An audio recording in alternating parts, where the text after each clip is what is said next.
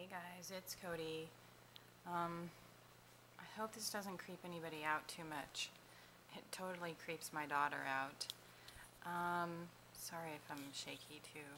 I couldn't use the tripod. Okay, let me explain what I have here. Sorry about the mess on my table. You'll just have to ignore that. Okay, so I got this teacup at Goodwill. I don't remember how much I paid for it. It was cheap. I've had it for a long time. I think I got it on a half price Saturday, you know, where everything's half price, which was yesterday, by the way, and I did go get a couple things to alter. But anywho, so my intention was making a pin cushion out of it. Excuse me. And then I honestly don't know where the doll head came from, but I came across it here one day. I don't know if it was something that we had when Bailey was little, or I don't know. Anyway, so then I thought, is there too much glare? Then I thought, why not make some sort of a dress form or something? So, this is what I came up with.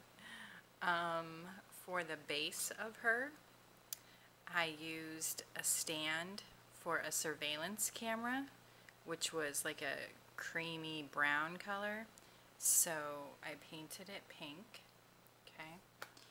And then obviously this part is the teacup. I cut these wings out of, I think it's DCW, the Primrose pack. And then I just glued the doll's head onto the top of the cup, or which would be the bottom of the cup.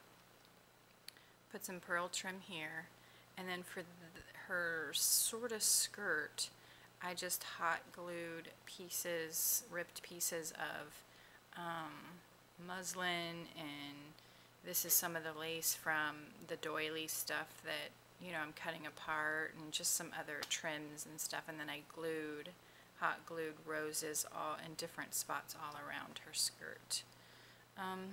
So anyway, there's my little girl. Again, it totally creeps my daughter out, so I don't know what I'm going to do with it. She may have to be just dismantled so that Bailey will, being as if this is in the dining room downstairs, she will come down. So, anywho, I think I kind of want to do something more to her, but I don't know what. So, being as that I was staring at her and couldn't figure out what else to do, I figured I'd just share her with you guys first. So you may see her again, and she may look different. I don't know yet, but there you have it. Here's my creepy dress form doll. Okay, thanks for watching, guys. Bye.